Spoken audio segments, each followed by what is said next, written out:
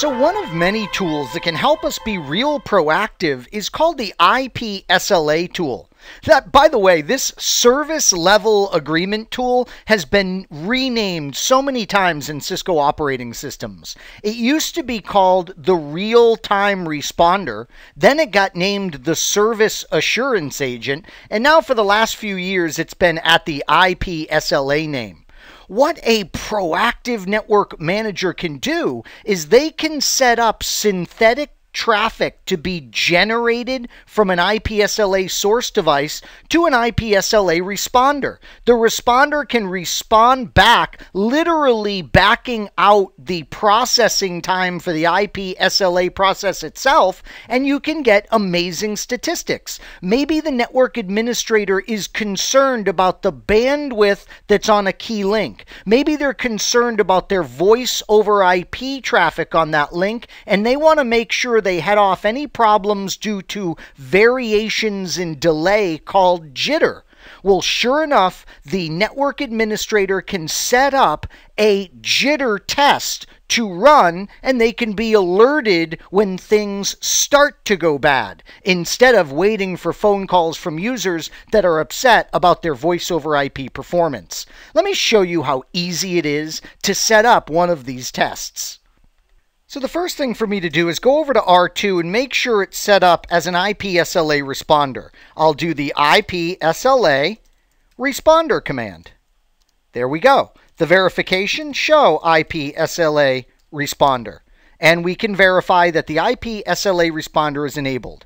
You don't have to have an IP SLA responder device. You could literally just utilize any IP device, but you get a lot more robust testing capabilities when you have a Cisco router acting as a responder.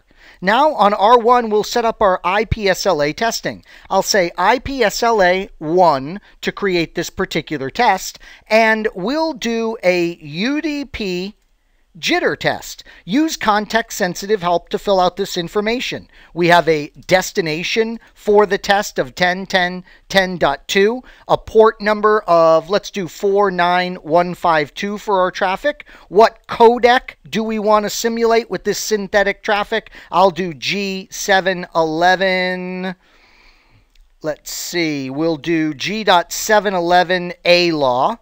And that's enough. You could get more sophisticated, adding more parameters to your particular test traffic. Like maybe even in a moment, I'll set the type of service marking for this particular traffic.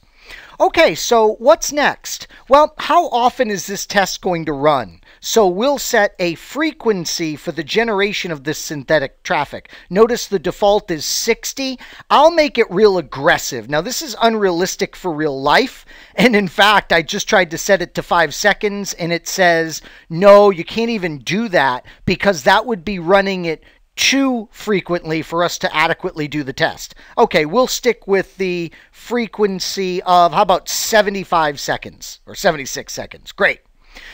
We can add additional parameters here, like who is the owner of this particular test. We can give this test a particular tag value so we can pull this information easily into simple network management protocol. Great stuff. And as I alluded to earlier, we can set a type of service for these synthetic packets. Maybe I want to simulate expedited forwarding traffic, so I set the TOS setting to 184 in decimal, that differentiated services value.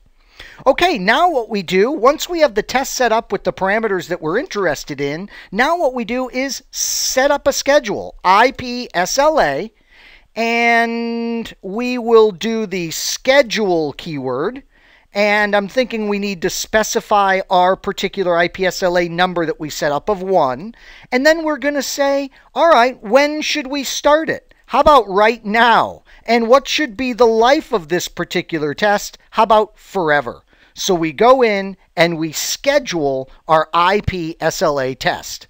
What I'm going to do right now is pause the video. After a minute or two, we'll come back, we'll know that it has run, and we'll see the results. I'll be right back. All right, thanks to the magic of video, we are back and some time has elapsed. Let's do show IP SLA, and we can say statistics for our particular IP SLA entry number, which was 1. And look at this. So the latest operation start time is listed here, and we see that it returned a code of OK. And for jitter, we have done a number of jitter samples, and we can see the average source to destination jitter is 12 milliseconds, and we can see the average destination to source jitter is 12 milliseconds. This is such incredibly valuable information. Keep in mind, this could be run periodically. This could be harvested from this machine, this important data, by simple network management protocol tools, and we can be real proactive about the quality of voice over IP phone calls on this particular circuit. Well, Steve, thank you so much for this opportunity to present in this Halloween-themed Nugget Cast episode. Thanks again. And of course, as always, I hope this has been informative for you, and I'd like to thank you for viewing.